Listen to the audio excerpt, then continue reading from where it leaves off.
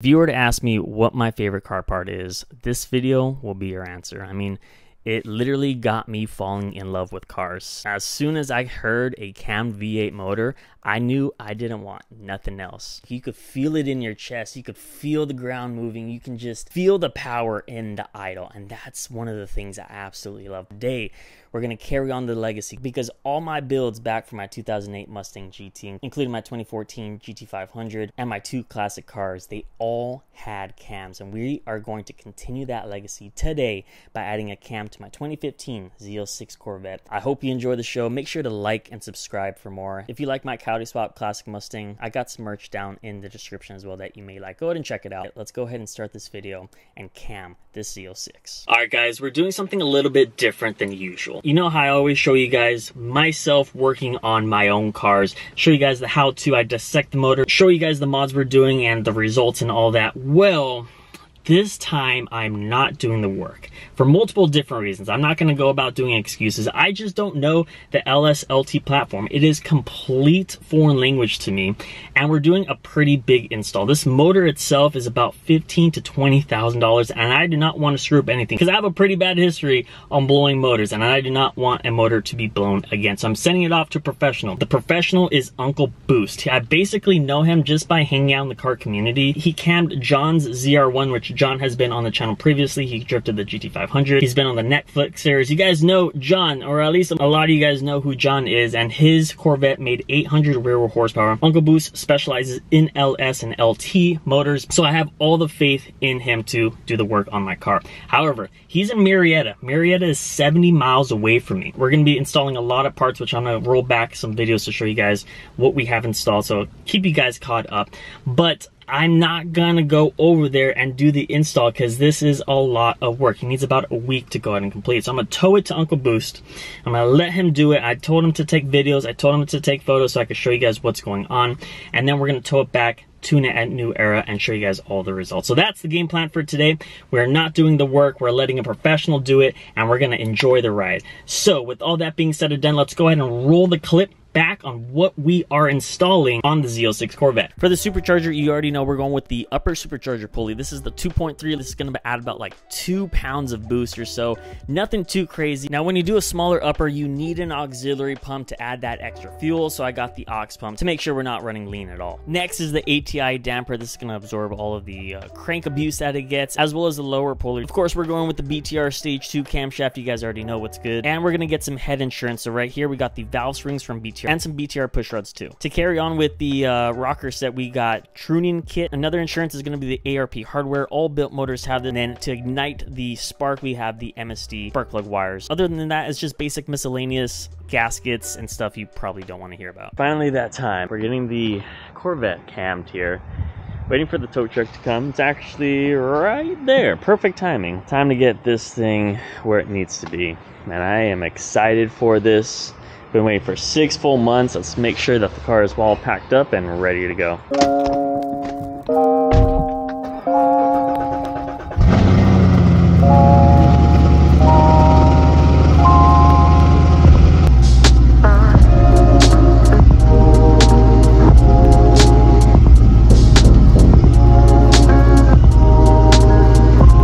I'm excited. I think I have all the parts needed to get the full cam installed. Talked to LJ, Uncle Boost. He's ready for the car too. He said he's gonna start on it today, so we'll see. One of my most favorite thing on a car is a cam. I had the cam with my 2008 Mustang GT.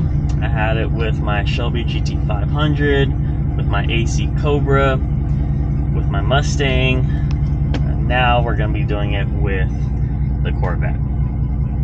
You can't have a Corvette without a cam, I'm sorry. That's just the way to go.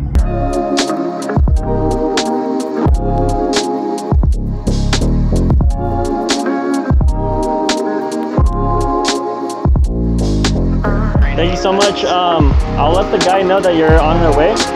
The Z06 is at Uncle Boo's pad. He completed it. I'm super excited to finally get the car back, and I have photos. I'm gonna show you what went on, what he did. It's not all the most detailed. I wish I was there recording it so I could give you guys the best content, but we're gonna go over what he sent over and basically go from there. So when he got the motor, he took the heads off. Simple as that. When he got the car, he immediately went about taking and disassembling everything. Now we're down to the short block, and he actually noticed something that was very, very concerning. My motor was on the verge of a complete disaster. If I would have kept on driving this motor, it would have blown up, and let me show you why. So, I don't know if you can tell, but like, if you look at, these are those stupid DOD lifters. This one sits quite a bit further down in the lifter tray, and this one has actually, like, I guess it was failed. And see how it can move around like that? So as the push rod was moving up and down in here, it was actually rubbing this, and that's where that mark came from, because it's at the exact height of that DOD lifter. So one of the push rods had wear because of the DOD system inside of these Corvettes. Did you guys see? It was literally getting thinner and thinner and thinner. If that would have snapped, God knows what would have happened to my full entire motor. That would have been absolutely disaster. Huge shout out to Uncle Boo's for finding that and fixing it, because we are upgrading it with the BTR push rods and a complete head assembly. So now that we have that, we're getting brand new parts. Let's go over what we're getting installed. So the first thing is the rockers. He took out the rockers, and what we're going to do is push out those stock guts, and that's what my Trunion set from CHE is going to do. He basically assembled that, and now we're good to go. So now let's talk about the springs. So essentially these are the BTR racing springs. This is what the cam needs. This is everything so that valves do not float, valves do not drop, that the valves are going up and down exactly how they're supposed to be. And now we have the cam. This is the BTR Stage 2 cam and the stock cam side by side. You're not going to tell a difference, but it's all in the specs. And we got the BTR Stage 2 cam installed on the short block, and from there it's essentially just dress up. He went about dressing the full entire motor. We did the ARP studs, as well as all the miscellaneous, the gaskets, the exhaust, everything put back together, filled it up with oil and coolant and all that stuff. And that's essentially it. Let's go ahead and take delivery of it and do our first startup right here at the house. The Corvette is finally getting delivered after a full week of the cam install.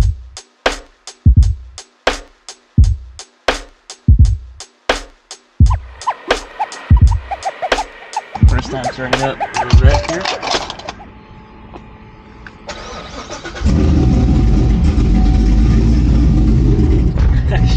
she chops.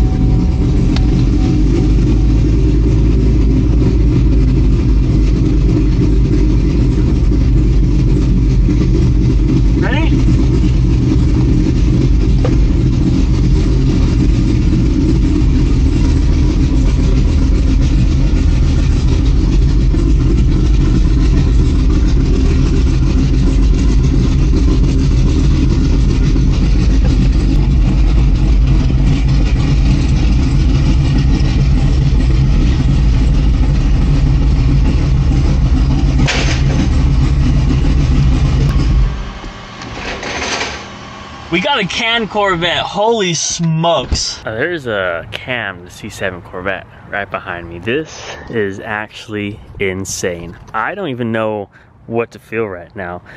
I'm gonna go ahead and do a fire up. I'm not supposed to. They say that you can, like usually with LS motors, when you put a cam, you can go about running and adjusting it. The LTs, I guess, are a little bit more sensitive, but he said that it should be okay for startup and idle, but I don't want to mess it up, so we're going to turn it on just for a little bit, and then we're going to turn it right off, because again, I don't want to get this thing broken again, and I already have an appointment with New Era, and I'm going to tow this thing over there, so I don't take any chances. So let's go ahead and fire it one more time. Let's hear the chop, and then turn it off, and then wait for the tune and go from there. So let's get it. Kind of nervous, I'm not gonna lie, but let's go ahead and fire it up.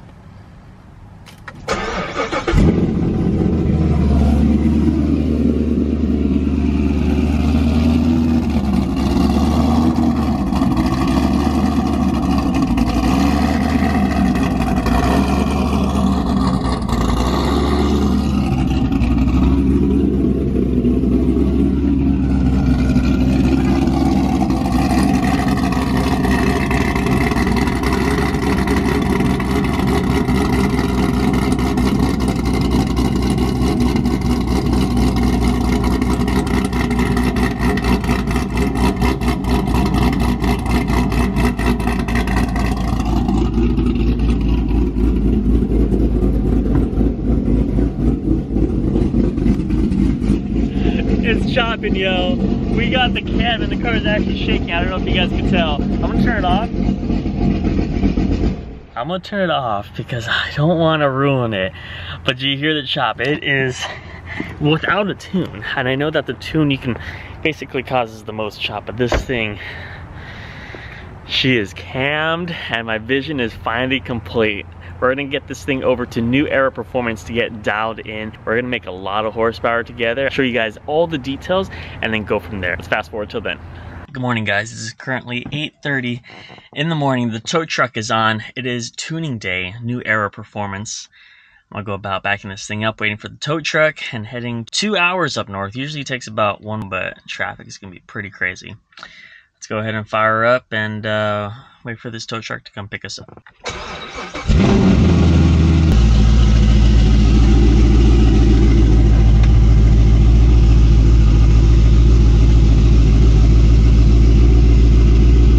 Sorry, neighbors. That was literally so fast. As soon as I bring this thing out, tow truck guy comes. Perfect timing. I love the way this thing rocks.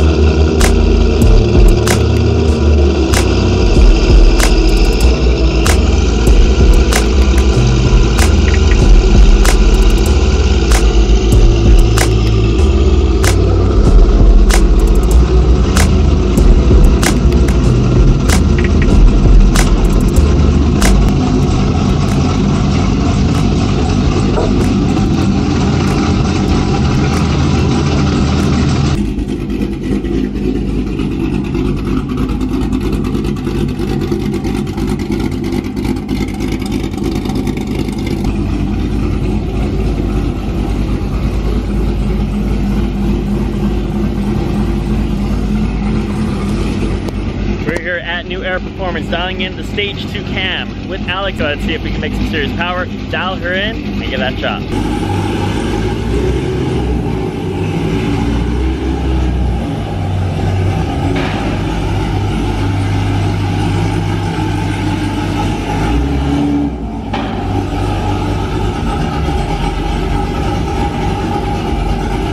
We load the Corvette onto the dyno once more. Alex is dialing in the tune here. One thing with this setup, it might get a little hot real quick, but we're gonna see if we could get some good numbers off of the first one, and then we'll just hope for the best. So let's go ahead and get this tune loaded on. I did ask Alex as well how much horsepower we should be expecting. About 670 to the wheels or so. We'll see how far we could go.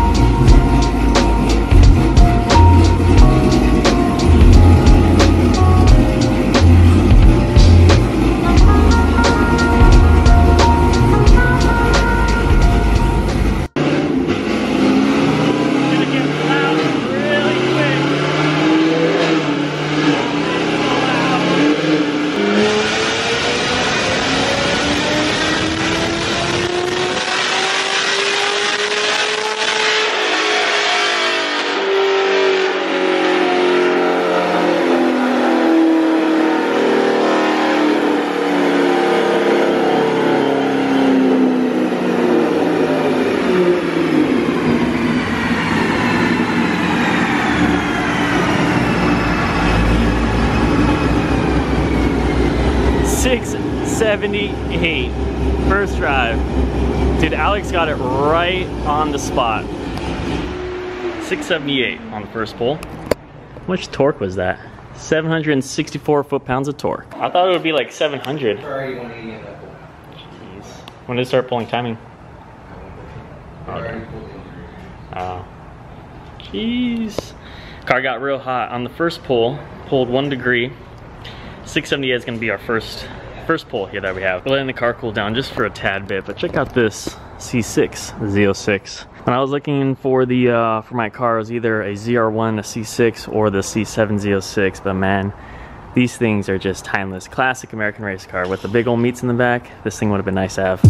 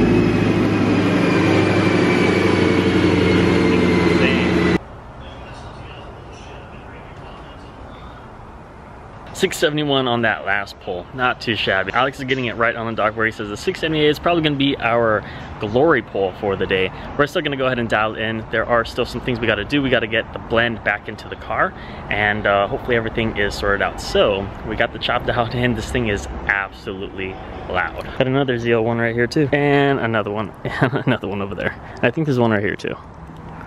Yep. Oh no, that's SS. LT4s everywhere.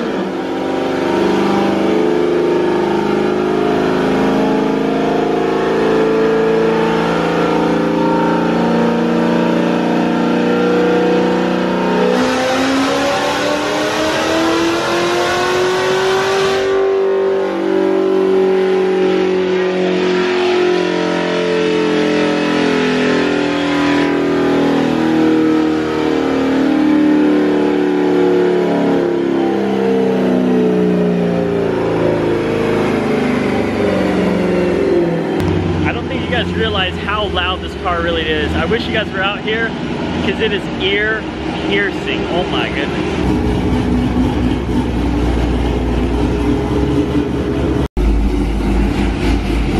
I don't know how many more runs we're doing, but I love this shop. That's one of the main things why I got this cam right here. Music to my ears. We are doing a blend of about E60 to E70. I believe we're at E66. And so he's tuning in it, so he's going to be tuning it on 91 and like E60, E70. He did say that I do have a lot of room for the E7 or for E85, but it's so hot, and that's why it's accepting the E85 as well as has auxiliary pump. So we haven't maxed out the injectors just quite yet. However, once when it gets colder, it might need a little bit more 91. So as of now, we are going to be tuning it on the blend, and it's a torque monster. It's making all the torque in the world, and it looks to be about 680 to the wheels, 770 foot-pounds of torque to the wheels as well that we are at. So I'm just going to let him finish up the tune and go from there. What should I do next? I can port the blower with the larger throttle body. I can go the Magnuson 2650. And I could also shoot some nitrous at this. I do have my options available here. Comment down below what I should do, but right now 680 and 770 foot-pounds of torque. I'm gonna have some issues with overheating and traction, so that's gonna be the next two things I'm gonna do, fix on this car, so that we don't overheat and lose power or lose traction and just spin. So that will be on the next videos to come. We're about to do another pull, see how this one does.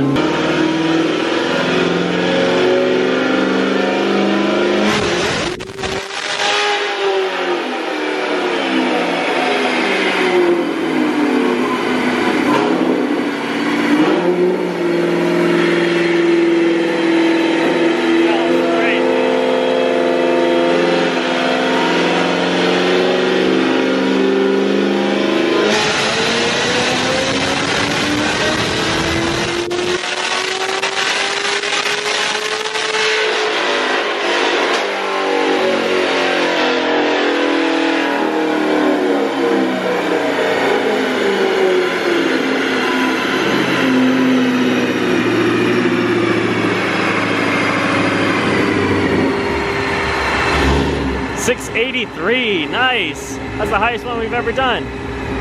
768 foot-pounds of torque. Well, actually, it was 689 that I'd see there. That's crazy.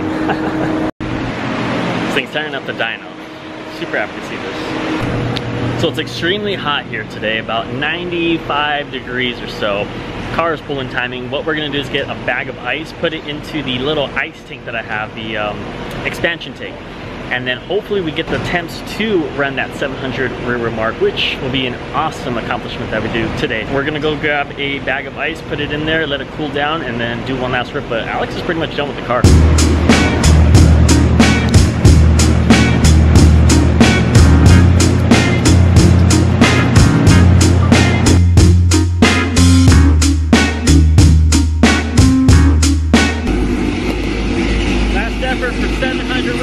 If we don't get it, that's okay. It already makes 780 rear torque, the torque monster. We're pretty much at 700. Crossing our fingers we get it though, so let's get it.